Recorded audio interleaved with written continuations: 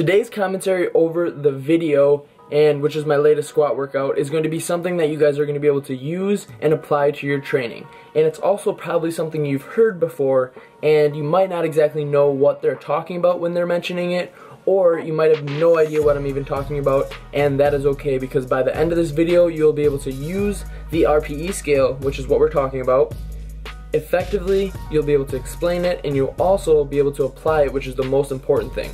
So, getting right into it, the RPE scale, which is something, like I said, you might have heard before and you might not have, stands for reps perceived exertion. So RPE, reps perceived exertion. After knowing that, you might kind of understand a little bit of what the scale is trying to achieve for everyone. So anyone can use the scale.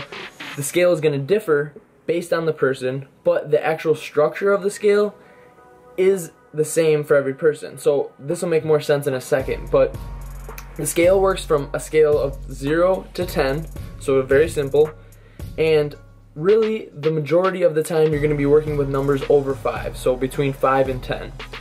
10 on the scale would be complete failure. So whatever weight you're working with, however many reps it takes to get to failure, that would be an RPE 10.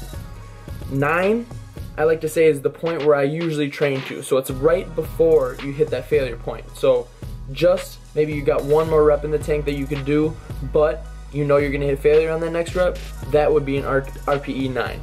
So working your way down, then 8 would be maybe about 2 reps in the tank, maybe about 1.5, 7, about 3 reps in the tank or so, and then so on down the chain. So 0 or a 1 on the scale would be like the bar, something you could do for like 30, 40 reps, pretty much do it all day.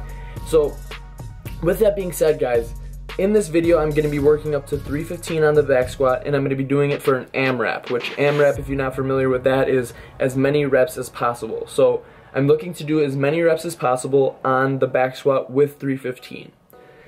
So in the past I have done 315 for 8 reps as an AMRAP, which is pretty good for my standards, and I was feeling really strong at that point in time, which I did that, which was probably about 3 months ago. So being that I wanted to work up to an RPE 9 on this squat day with 315, I knew that I could judge based on the RPE scale in order to not hit failure, and also in order to not have to use a spotter.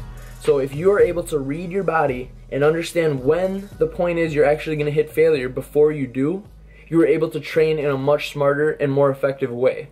So on this day, like I said, if you've not already seen it already, because I'm doing this commentary before I put the video together, I'm able to hit 6 reps with 315. So yes, 2 reps shy of my PR, which is okay, but knowing that I wasn't feeling quite 100% or feeling enough to hit a PR or time my PR, I'm able to still train to the optimal point just before failure, even on a day when I'm not feeling as strong. So you're kind of wondering maybe why this makes sense or why I do this. The reason is, if I came into the gym yesterday thinking that I was going to be able to hit at least 8 reps, and I didn't hit 8 reps, I might feel that I got weaker, that I might have gotten worse at the squat, or so on. But being that I'm able to train to an RPE 9, I'm knowing that I'm getting the best possible workout, and just maybe being, one, tired, not lacking nutrition, not feeling recovered as much as I should be. That could be all the variables. There's so many variables that go into not being able to hit a PR on whatever day, or whatever. There's so many things that it could be, guys. But being able to use an RPE scale and use this kind of tool to help your training, to the most optimal amount every single session, you're able to just really use this in a most effective way that's going to help you guys get the most out of every session, like I said, and really just allow you to train in the most smart and most effective way. So I know I'm kind of rambling on here now, guys, but I hope this kind of makes sense. The RPE scale is something that I use on every single exercise, even my hypertrophy movements. It really allows me to make sure that I'm getting that point just to failure, getting a good workout in, but not reaching that failure point. Another reason I don't like failure is just simply because you don't feel good after that. If you hit failure on your first exercise going into the gym, going into the second, third, fourth exercise, you're just going to not feel like you want to do the exercise for one, and you're not going to feel fresh. So if you're failing at the first exercise, then you go on to the second exercise, it's kind of the same thing. You're not really sure if you're getting weaker or you're just tired out from the previous exercise and taking that all the way to failure. So gonna kind of end this video here now, guys. Gonna be giving you a full day of eating again tomorrow or the next day, not exactly sure, but I know you guys enjoyed that, and I will be coming out with a lot more of those. So hopefully this RPE video makes sense and you guys are able to apply this to all of your training. You can use this on every single exercise. Like I said, guys, it's something that is universal. It's all based on you.